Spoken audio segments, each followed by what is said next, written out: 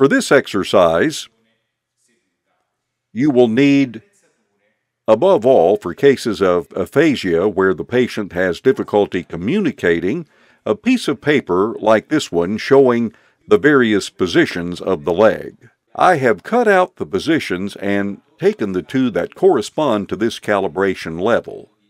Show the sheet to your patient.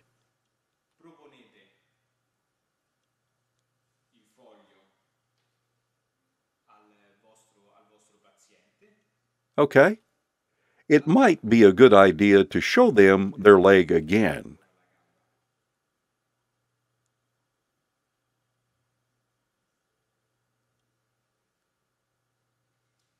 I want you to point to the position of this leg.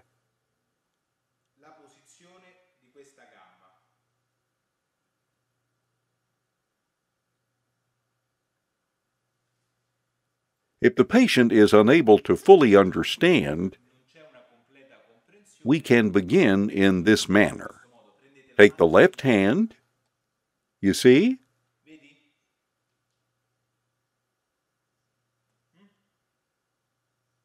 It's the same. Let's do another, okay? Let's do another, okay? Now look.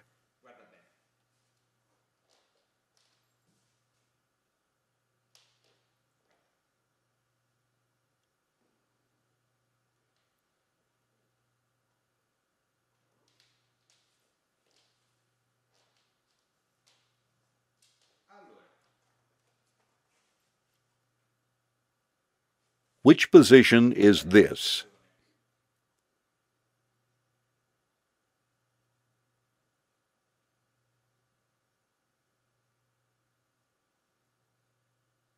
This one. This is the same. Very good. Let's move on.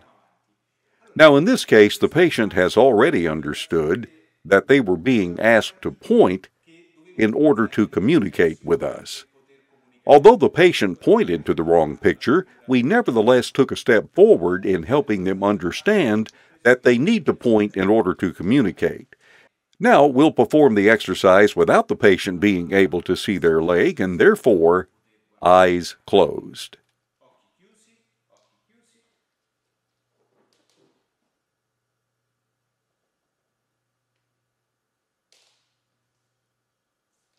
In this case, the piece of cardboard also allows us to hide the position that the leg is in. Okay, open your eyes. What position is your leg in?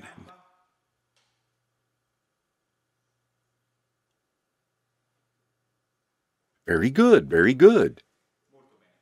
When the patient gives the right answer, we want to encourage them by saying, "Good, excellent, that's right, good job," etc.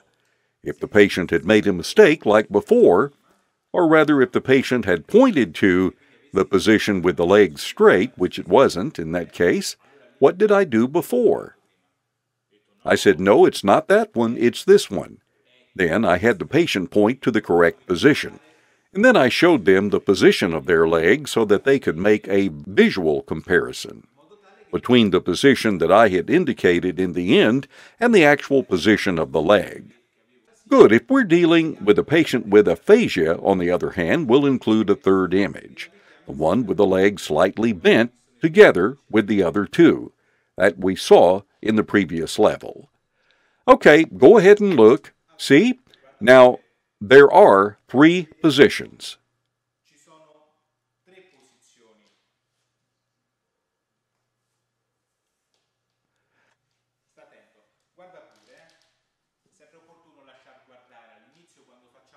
Pay attention. Go ahead and look, okay? It's always a good idea to let the patient watch at the beginning when we make a change to the exercise. Here you go, okay?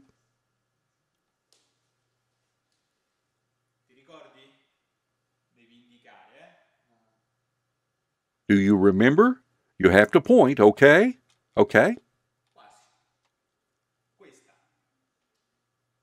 Almost this one. All right. Now this is important.